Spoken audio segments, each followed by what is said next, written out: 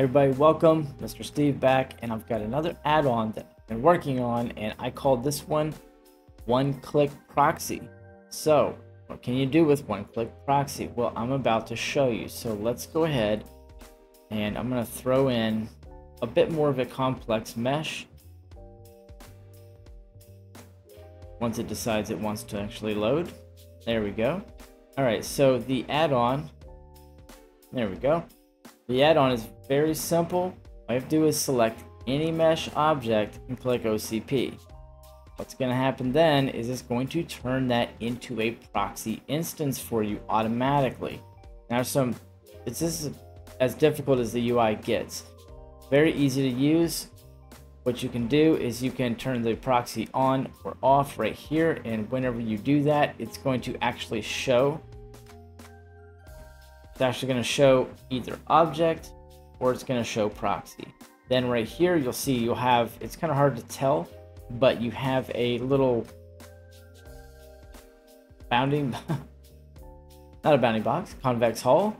And if you click this, you will get the bounding box. Then with the proxy enabled, you can come over here and click solid and go from solid, and it will actually turn it into a wireframe. Just have to give it like maybe 4 to 5 seconds for a really complex mesh.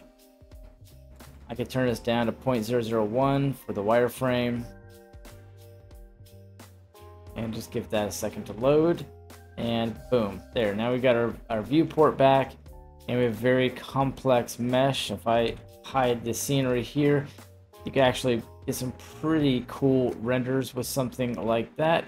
But this is just a kind of like a neat little backup option for you, so if you don't want the wireframe, you've got that. Now when you're in here and you've got a whole bunch of these, you'll be able to switch them individually into different proxy styles, and then of course turn that proxy off. Now the fun part is this has a viewport built into it, so if you were to come in here and go to render this out. All right, one last thing. I actually went back in and added a new button, which will not be in the latter part of the tutorial. This one is show wire in render, and whenever it is embossed blue like that, that means it's actually going to show up in the render when you have wireframe selected and proxy on. So very easy. This one is now a convex, this one's a bounding box, and this one is a wireframe in the background. And let's go ahead and see how that looks.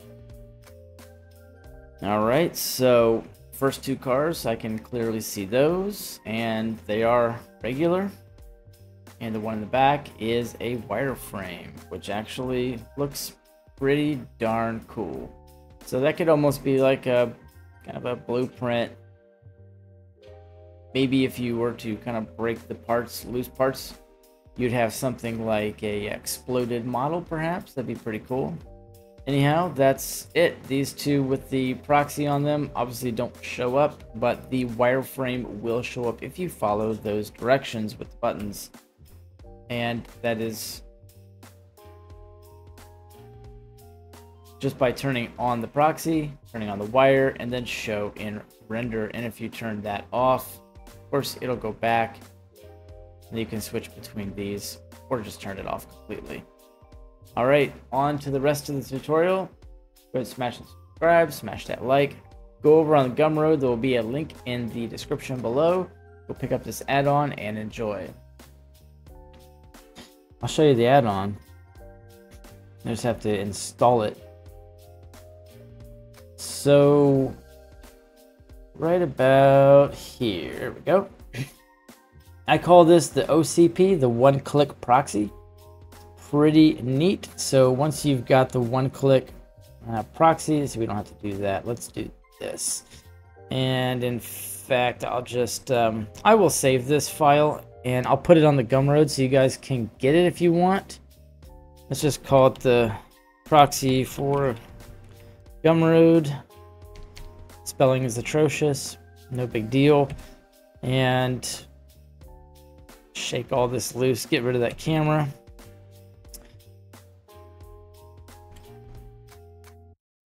Try not to clear my throat so much on the actual microphone here. So here we go. Here's OCP. Nothing will show up by design, so there are no errors. The more complex the mesh, the better this works. So if you throw in your Suzanne with a subsurf, don't crash. And I'll just apply that, and we can shade it smooth or shade it auto smooth. Doesn't really matter. I'm just going to shade it smooth. Click OCP, and you're going to get an instant convex hull setup. You've got a modifier here that's set up. You've got a list. I put a nice, pretty node group in here so you can kind of see what's going on. It's not exactly the same thing that I did, but it's pretty close. And you've got some wireframe options as well. So now once this is set up, you can turn it off. And the icon will switch and the name will switch. So it's very user-friendly UI, extremely easy to use. So it's either on or off, and you can see that right here. And then you can switch it from the convex hull. And I know the icon is really small. The next version of the Serpent's add-on creator, they're actually going to make it so I can increase the size of these icons a little bit. But when you do that, like outside of it, it kind of gets crashy. So we're trying to do that. And if you click this, you'll get bounding box, and then it will be represented by a little default cube, a little blue default cube. Now, if you click solid, it's showing you right now, hey, this is a solid proxy.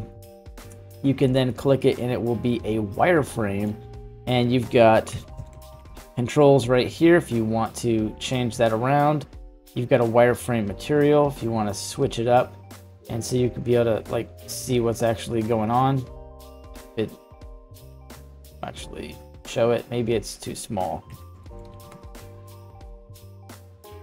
Maybe that's not a real material. There we go. Okay, so naming conventions, blah, blah, blah, no big deal.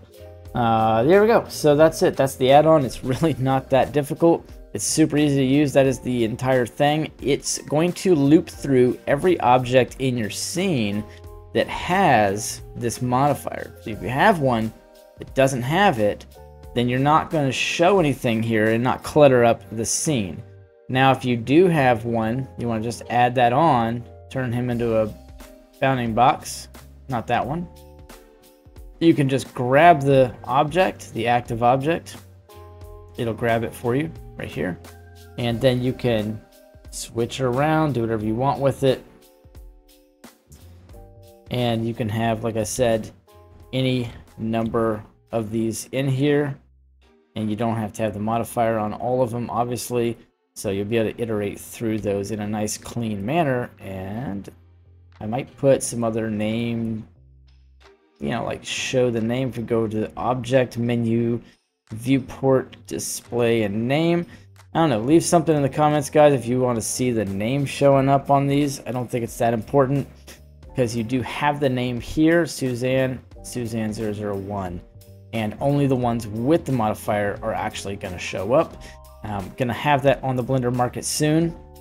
I will be putting that, I hate that navigate, I will be putting this add-on on Gumroad soon as well, probably tonight. Got a little bit more work I want to do to it, but check the link. So whenever this is actually posted, then that's going to be available. You'll be able to click the link and grab that add-on. And keep it super simple, because that's the way I like things. A very tiny UI. Cavity will be on. You can have in front for these. So if something's back there, you can turn on the, maybe. Couple bugs to work out. Either way though, it works smashingly well, and I think you'll really enjoy using it, and everything just super easy.